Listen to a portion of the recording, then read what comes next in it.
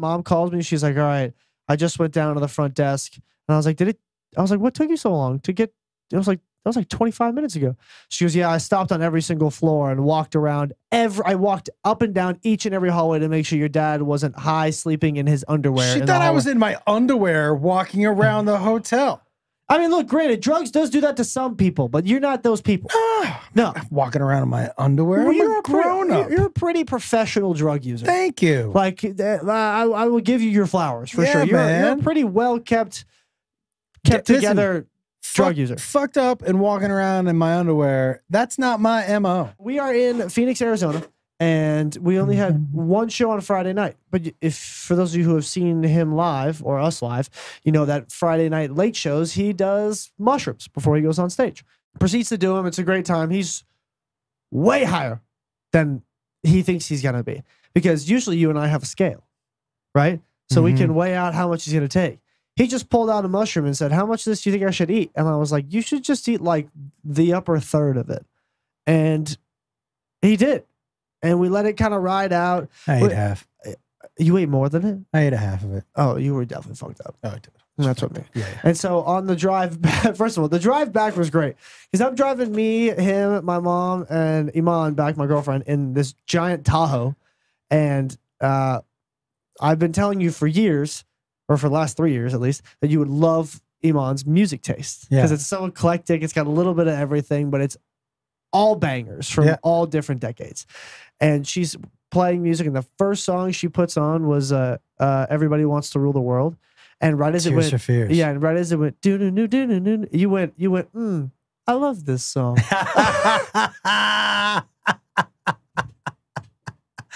I do. Yeah, I know. It was fucking awesome. I had a Tears for Fears poster in my room when I was growing up, dude. Hilarious. Are you kidding me? But so we were, Iman and I were laughing about that when we got back to the hotel. But we drove back and we're all like hanging out, and then we're up in the elevator, and I was like, you're going to be up for a little while, aren't you? And he was like, yeah, probably.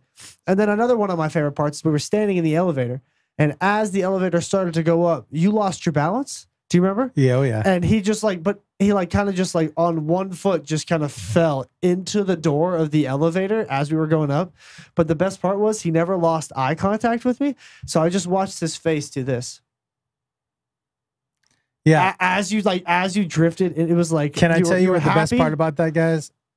We're not getting on this, is that legit the only part of my body that hit the elevator door was my head. Yeah, I didn't put my hands out. I didn't duck in with my shoulder. It was such a slow fall. It was a slow fall. And my head just went gunk loud, dude. You didn't make a correction. I felt like a toddler. I didn't put my hands out or anything. Oh my God. And so I went up to my room, and we went our separate ways, and I'd called you. I was like, I'm probably going to go get some food. Do you want something? And you said, nah, I'm not getting up anymore. And I was like, okay, cool. And I went and we got Mellow Mushroom Pizza that night. Got a buffalo chicken pizza. Fire. Super fire. And I take a couple edibles, and I go to bed probably around 12:30. And I wake up at 2:40 to my girlfriend nudging me saying, hey, your mom is calling me. And I was like, what? I was like, answer it. And I put her on speaker, and she's like, hey. I'm like, what's up? She goes, sorry to wake you. She's like, and then don't be alarmed. And I was like, all right, I'm up. What are we talking about? She goes, but your dad's not in the room. And I was like, what? She goes, yeah, he's not in bed. He's not in the little couch suite area where the TV is either. He's not in the room. And I was like, all right, hold on. Let me check my phone. And I checked my phone, and the only text or communication I have from this high-ass man is a text at 12:41 a.m., 11 minutes after I went to sleep, that said, are you up and do you have food?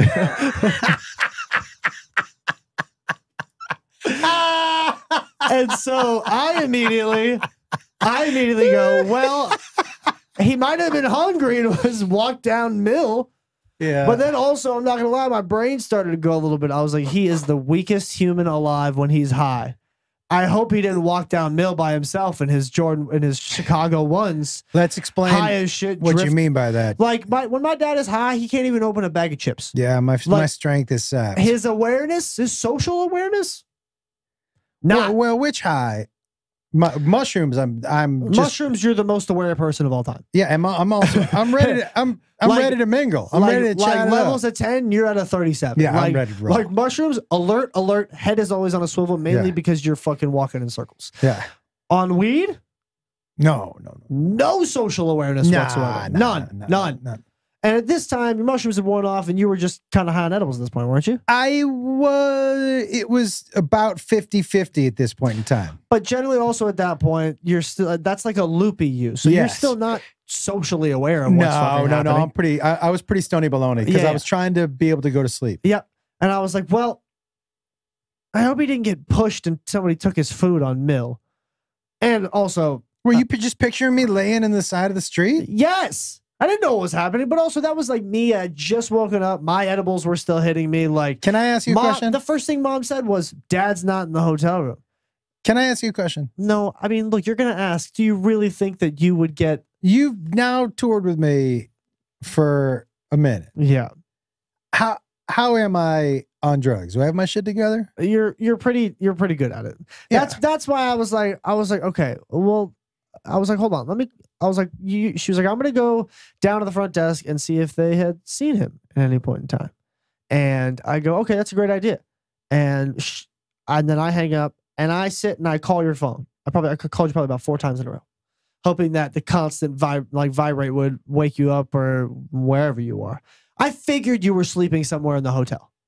I was like, he's either downstairs on a couch or he's like, he had to have gotten the second room. Like, there's no other way, like, why he wouldn't be in that hotel sleeping right now. Doesn't make any sense.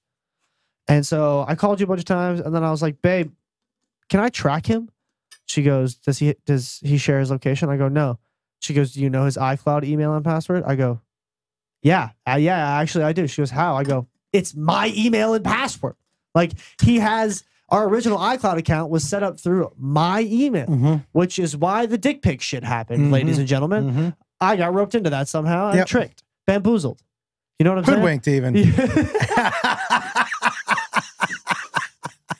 Hoodwinked especially. Yeah. But so I was like, yeah, I actually do know all that. She goes, great. And she sent me a link to find my iPhone.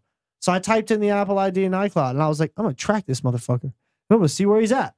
And since you didn't have your precise location on, which is a setting you have to have, when I brought it up, here, hold on. I'm gonna send you the picture that I took, and it was just a circle around the city of Tempe that said, "This iPhone is located somewhere in this area."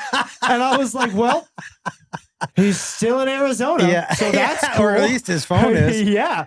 I was like, well, he's still in Tempe, I guess. And like I don't know if he'll post it.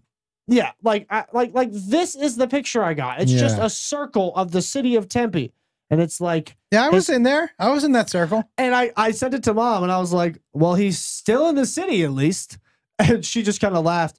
And then after I'd done all that, it said there's a button on when you go to find iPhone that says play sound, and so you can like play it if you find it, like if you're near it, it'll play a sound, so you can go find it. So I'm thinking again, he's sleeping somewhere. So I'm going to play this sound like an alarm and hope it wakes him up. So I played it. I stopped it. I played it. I stopped it. And then I don't know, fucking probably 10 minutes later, or no, 5 minutes later, Mom calls me. She's like, all right, I just went down to the front desk. And I was like, what took you so long to get? It was like, that was like 25 minutes ago. She goes, yeah, I stopped on every single floor and walked around I walked up and down each and every hallway to make sure your dad wasn't high sleeping in his underwear. She thought I was in my underwear walking around the hotel. I mean, look, granted, drugs does do that to some people, but you're not those people. No. Walking around in my underwear? Well, you're a grown-up. You're a pretty professional drug user. Thank you. Like, I will give you your flowers for sure. You're a pretty well-kept together drug user. Fucked up and walking around in my underwear. That's not my MO. No. I'm not going to do that. Me either. No. That's not who we are. Because I'm also old enough now where I don't ingest an amount to make you to That's that point. right. That's And right. also, that sounds like zero fun. No. You want to have that memory? Like, no, I'm good. Do you want me to give you my rundown of the night? Wait, hold up. Okay. Okay. And then 5 minutes after that, I decided to call my dad again. And I call him. And on the first ring, he picks up. And you were like, what's up? And I was like, where the fuck are you? And he goes, I'm in another room. And I was like, what? Why the fuck are you in another room? He goes, it was really hot in our room and your mom was sleeping and I couldn't sleep. So I went and just booked another room just for me to sleep in the night. And I was like, all right. Did you see all the texts and calls? And you were like, yeah, I was getting to it, but you called me. So I figured I would check in. And I was like, why don't you go ahead and call mom? and you were like, yeah. Yeah, I'll do that. I go, okay, I'll see you in the morning. And we hang up. And then I call mom and I was like, I found him. She goes, what? I go, he's sleeping in another room. And she goes, yeah, I just talked to him. I go, yeah, she was like, Jacob, I am upset with your father. She was like, and I was like, Mom, in all honesty, you have the right. Like, I get it. Like, to go to sleep thinking your husband was there and then to wake up at 3 a.m. and to see him not there, but knowing he just did some mushrooms and practically could have fallen out of a moving elevator had the door been open and he just fell right into a wall prior to going inside. Like, I get it. Like, your husband was there and then he wasn't. It was some fucking magic. Listen, first of all, I told her I was leaving. Yeah, see, you said that also. And she responded to me. That part I didn't hear. Yeah. Okay. Let me just tell you my night. First of all, it was one of those Jurassic Park mushrooms. Oh, I was there. And I was like, I'll take it after the show and I'll be a little high, but I think I should be fine. Yo, on the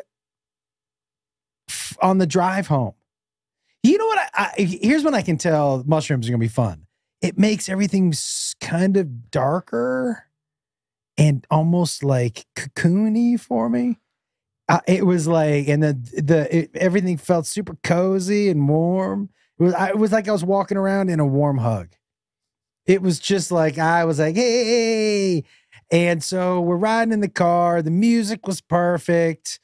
Her shuffle's good. Or not shuffle, but her playlist. It was honestly one of the best highs I've ever had. That's fun. It was so warm and friendly. The music was great. And we get back to the hotel. I don't remember a whole lot about the ride, except how much I enjoyed the music and the vibes. And we get back to the hotel and, we take the ride up the elevator. I banged my head on the door pretty good, laughing it up. I had a little bruise the next day. Pretty funny. Yeah, dude, I hit that door hard. Yeah, it wasn't light. We get back to the hotel room and I'm laying on the bed the wrong way, like so horizontally to the vertical. At the bottom of the bed on the covers, eyes closed. Eyes closed on mushrooms is like a whole different, your brain just takes you wherever you want to go. All right.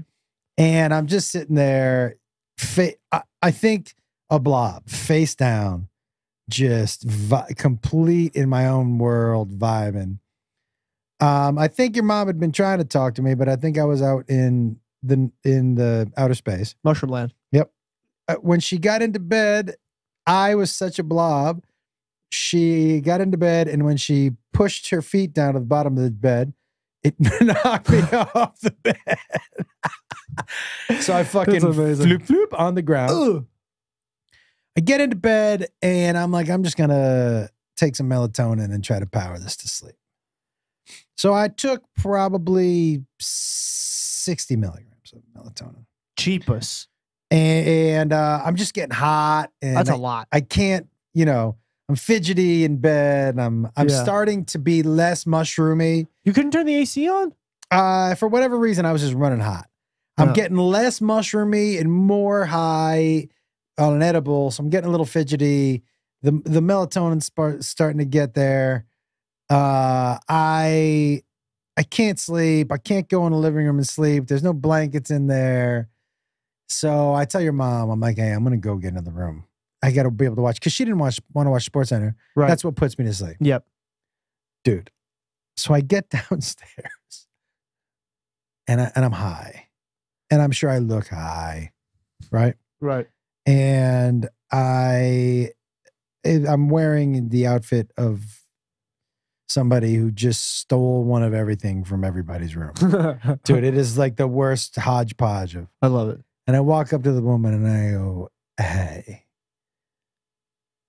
I go, I have a room, but I need another room, but just till tomorrow. And you can charge me for the room, but I just need another room to sleep in tonight. And she goes, okay. And she starts to click. And she's just typing in. And I, you know, when you're taking mushrooms, you're not rude or. No. And I think I was said and weed. I go, I'm sorry, I should have asked. Are there rooms available? And she goes, will you let me do my job? And I was like, yeah, I don't like to be chastised when I'm high or on mushrooms. I don't like to be chastised, period. And I was like, oh, she was like, it's hard for me to really do my job if you're just standing here. And I was like, what am I supposed to do? I was like, okay, I'll stand over on that side of the fucking lobby. So I went and stood on the, dude, because I was high, I went and stood on the other side of the lobby like I had just been put in timeout.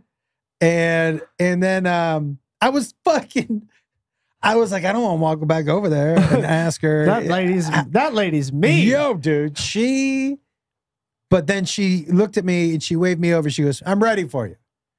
And I was like, oh my God. And I walked up to her and she said, you can have this room for free for the night. Be out of there by 11 a.m. Oh. And I was like, okay. She redeemed herself. She felt bad for snapping When at your you. mom went downstairs, she said to the woman, hey, I can't find my husband. And the lady behind the counter goes, Wolf?